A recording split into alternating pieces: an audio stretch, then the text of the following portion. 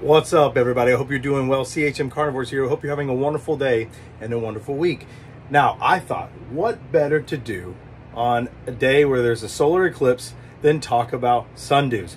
And so today in this video, we're going to talk through everything you need to know for beginners to how to grow and take care of sundews. In my opinion, one of the coolest plants of all time, and certainly a contender for the coolest carnivorous plants. I've always been a Nepenthes lover, but as I grow these things, I love them. Now, as you can see, the setup's a little bit wonky right now. I have this smaller grow tent. I'm working on getting a large one, but this will have to do for the meantime. As per this channel, that's how it goes, right? You guys are growing with me. You're growing. We're seeing this together. We're on a shoestring budget here, $50 a month.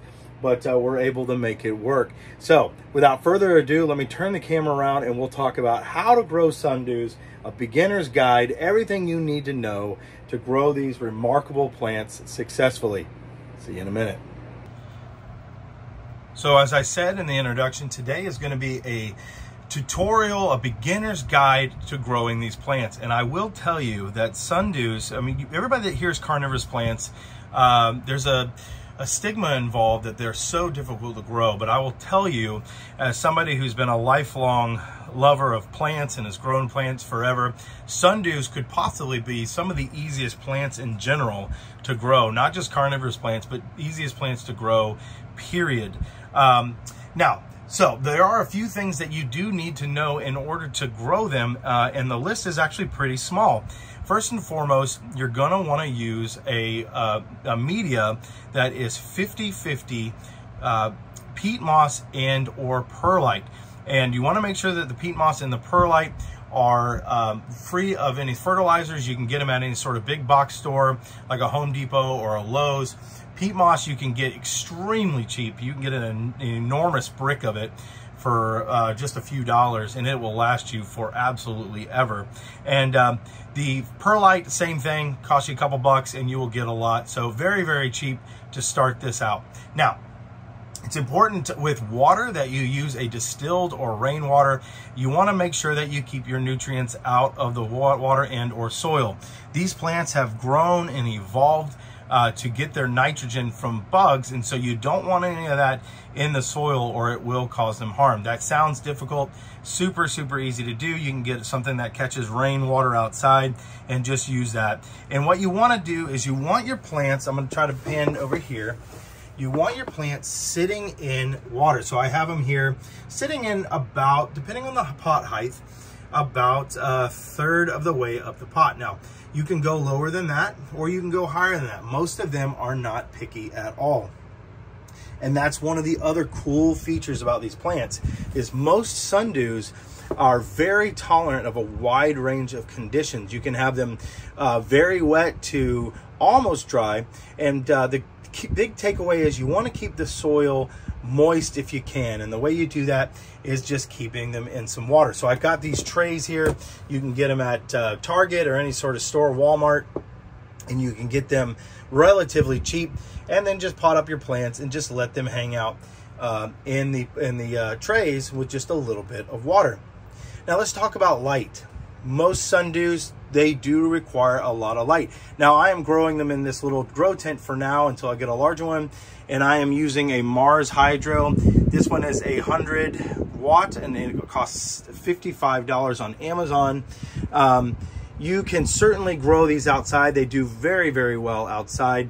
And so the requirements, again, there are very low. Just the biggest thing is you want to give them about 16 hours of direct sunlight. So you can either do that with a grow light, you can do that in your home, in a windowsill, or you can certainly just grow them outside. They're not picky about that at all.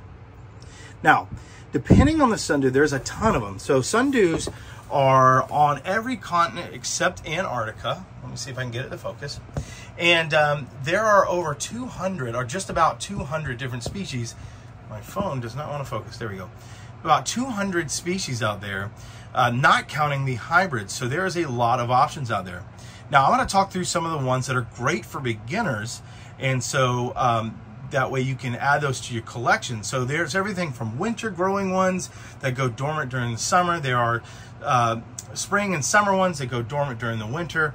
I'm going to go through what are the easiest ones to care for, and in later videos we'll talk about more of the dormancy requirements. But the biggest thing is I wanted to cover with those top few things about lights, water, and soil.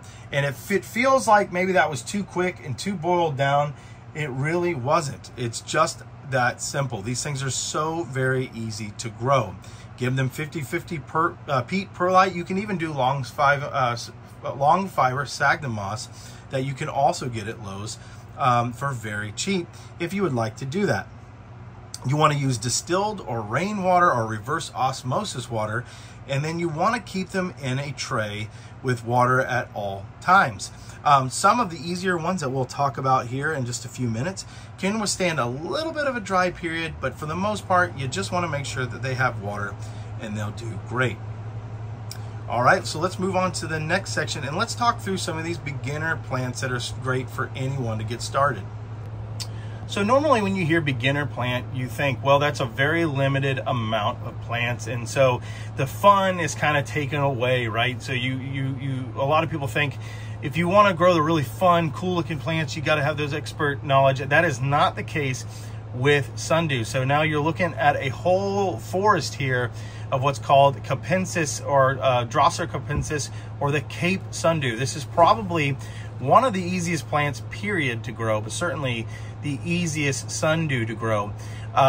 These grow all over the place in and around Africa.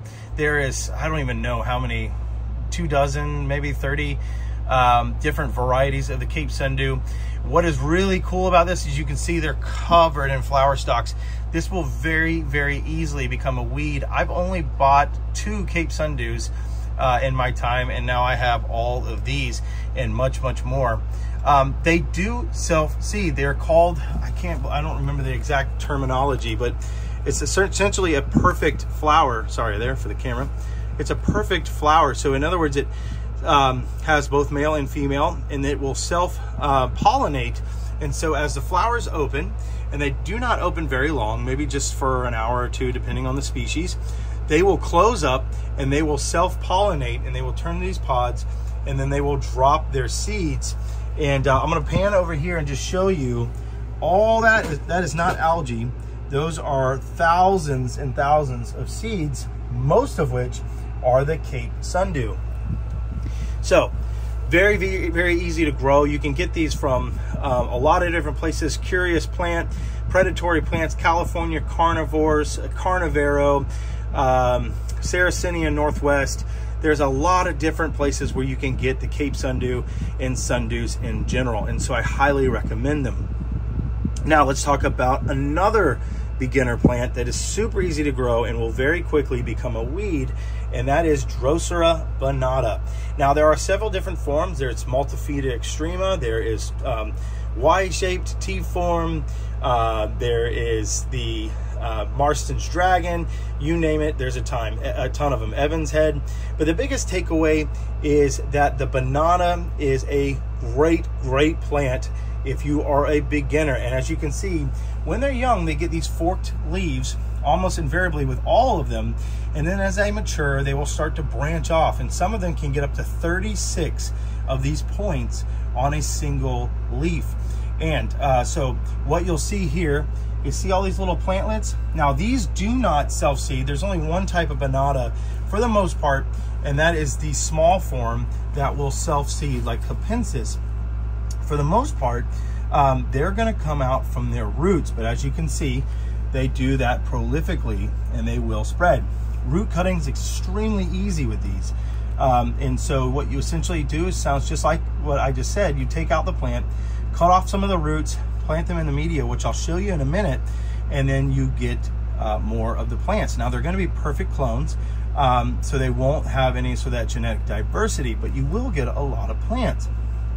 Now they do flower, and so this one right here is an Evans Head, and it's relatively new to the collection, so it's still small, but it will flower, and sometimes they'll produce fertile seeds, but for the most part they don't. Now, these are small because they are new to the collection, but they will get enormous. Some of them, like the Dichonema giant, can get up to 3 feet in diameter, so they can get very big, but don't fret, that takes a lot of time. So next up is Spatulata. Spatch, a lot of these tiny little rosetted sundews is what they're called, produce as you can see, a ton of flowers. And so they will self-seed again, and then they'll drop their seed and then produce a sort of blanket of these little tiny rosetted sundews. Now, the biggest thing to remember with these, especially with the ones that flower a lot, is you want to keep feeding them. So you can feed them as often as once every 2 weeks or as once a month, but they don't necessarily require food. It depends on how fast you want them to grow.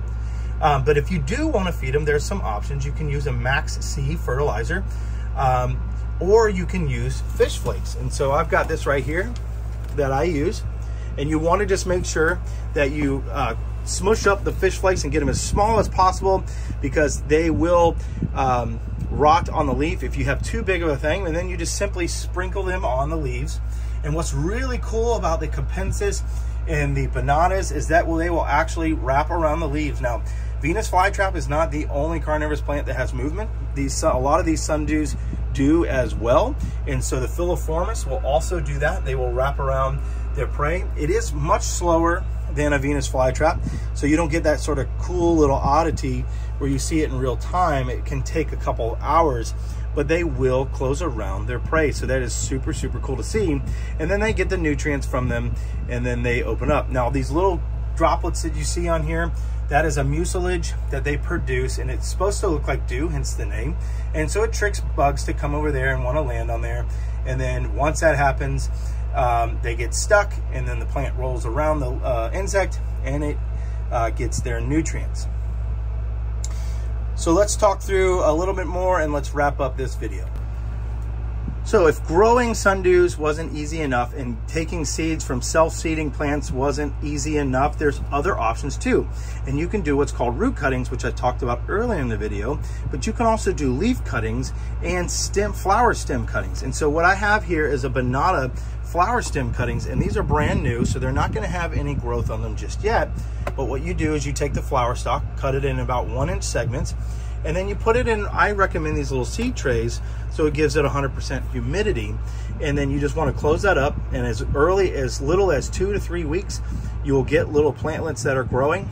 And now the flower stalk cuttings and the root cuttings will bear larger plants faster than any other option. Now, you can do leaf cuttings, and as simple as taking these leaves, cutting them off, putting them yet again on another bed of long fiber sphagnum moss, it's hard to say. Or you can do what's called the water method, and you simply put water in a container, so it's sort of like these, it's acting as a humidity dome, and make sure it's sealed, and they will grow in that process as well. Now, a lot of these things can give you 1 flower stalk, 1 root, 1 cutting can yield you up to 10 or even more than that plants per cutting. So it's very easy to propagate this. Now I'm going to pull you down and just show you, if I can get it into focus. See those tiny little Y things there? Those are babies that just happened to fall in there. And what happened was, when I bought one of the bananas, a root fell off, and you can see that it is growing little babies from that. So extremely easy to grow these plants. All right, let me turn the camera around and we'll finish up the video. So the biggest takeaway that I want to leave you with in this video is this is not necessarily the best setup. So what I would like, if I had it perfect, I would have more light in there, give them a stronger light. But I could grow these outside just as easily as anything else, and they would do just fine. But the key takeaway is these plants are still surviving even though they need more light. I do plan on in the future adding more light to it, but I wanted to touch on the fact that you don't have to have the perfect setup to grow these. And there's a lot of misinformation out there about carnivorous plants in general, but around sundews, about them being difficult to grow. And these plants, I will tell you from experience, are the closest things to weeds that you can get in the carnivorous plant world, maybe next to a utricularia. So extremely easy to grow. I'm going to continue to make videos on these plants along with other carnivorous plants for you to enjoy and hopefully learn along the way with me. And we'll see how this sort of grows together. And I'm planning on growing them outside as well, so we can visit that in the future as well. Overall, I hope that you've enjoyed this video. I hope that this has brought you some sort of knowledge of these wonderful plants. In the meantime, if you have any questions about them whatsoever, please don't hesitate to reach out to me. I'm always here as a resource to help you, and we're going to grow these plants together along with our Nepenthes and other carnivorous plants and enjoy them together and learn along the way. Well, I hope you've enjoyed this. As always, have a wonderful day and a wonderful week. I'll see you soon.